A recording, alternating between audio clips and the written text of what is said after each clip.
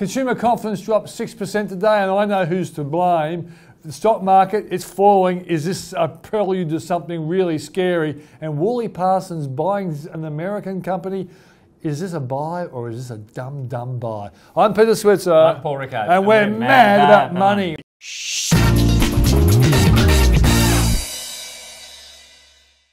Okay, so let's talk about the fact that consumer confidence dropped by 6%. Paul, you didn't seem to know that little number. It's quite surprising. It sort of flipped past me, Peter. I get a bit blasé about some of these stats. You're much more a stats guy. I'm a stats guy. I'm a markets guy. You're a markets guy. Look, I guess Wentworth by-election, government. We're going to have an election at some stage. Is it this side of Christmas? Is it next May? Bill Shorten's coming. Bill Shorten, scary stuff. No negative gearing, capital gains tax discount changes to imputation credits. For retirees, yeah. We're in October. Look. Crashes happen in October. Contrast that with the unemployment data last Thursday, just a week ago, of 5%. Now, again, huge number, lowest in 7 years. We know there's a bit of an aberration with any of the data that's collected by the ABS because the participation rate, that's the number of people who are available for work, that also fell, which is a bit strange. But 5% is a good number. So, I think consumer confidence is just out there. It's just. Look, don't take too much notice of the 6% figure. Yeah, a weekly number is not hard to believe. It's like a news poll where just no one believes it, right? Sorry, a news poll's not too bad. It's like the Fairfax. It's Ipsos poll, and no one believes that, right? Sorry. All right, so the thing is this. I think the scariest part is that the media is continually talking about house price falls.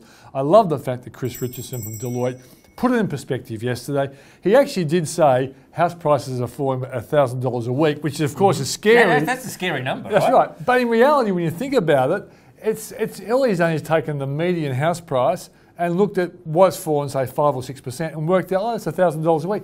In actual fact, that's 50 grand, and on a $2 million property, that's nothing over a year. So in reality, I think that's been the scariest thing for consumers. I think people need to go back and look at some historical charts about what house prices... Hysterical or historical? I think I said historical, but I could make it hysterical. Some what house prices do in Australia, right? They don't do a lot for a while, then they have a big surge, and then they go down a little bit for another 5 or 6 years. But we don't do cliffs, right? It's not quite like the equity market. House prices didn't fall off a cliff during the GFC. They just went flat for a while. This is what we've had 4 or 5 years, strong years of growth, 80% growth in Sydney and Melbourne. It's not surprising they're going to edge down 10, 15% over the next couple of years. Yeah, okay. They did ring the bell. We better go on. Well, they haven't fallen off a cliff. I don't think it's going to happen anyhow. We should move on. Give that bell again. All right, now, stock market. You've talked about falling off the cliff. The stock market, our market's down about 6%. I think the Russell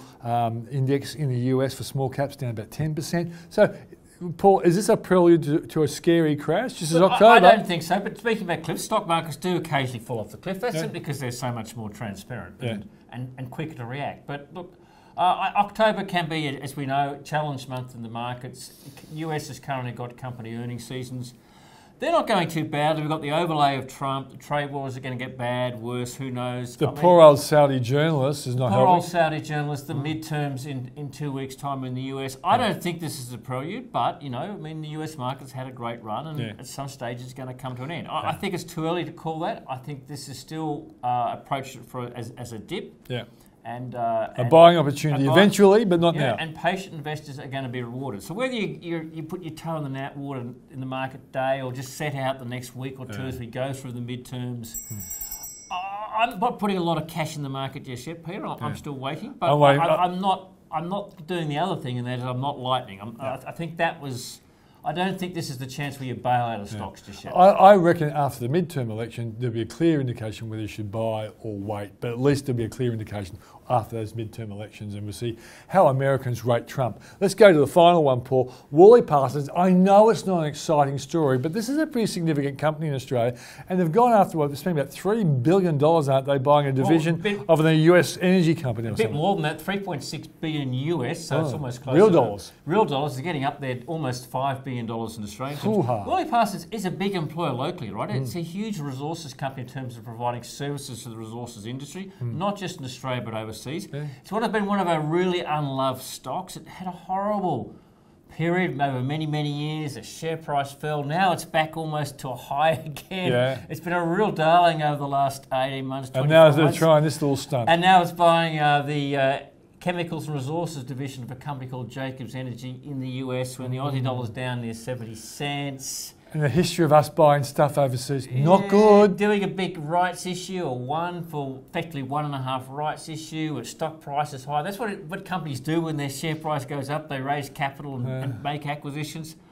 Look, do you hold Worley Parsons? I don't. It's a company I've missed. I haven't been a huge fan over the medium term. I think it's just the odds are against this being. You wish them luck, but they're going to need luck. Despite the presentation, and they've worked out their integration plan and all the synergy stuff. Australian companies, top of cycle almost. I don't know. I can't.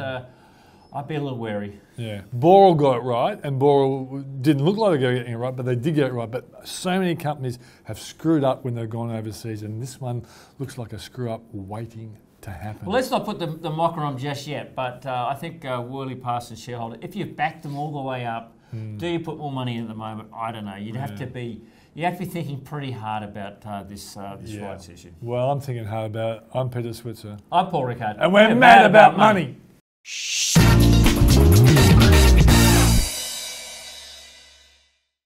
Content has been prepared without taking account of an individual's financial objectives, needs, or financial situation. It does not constitute formal advice.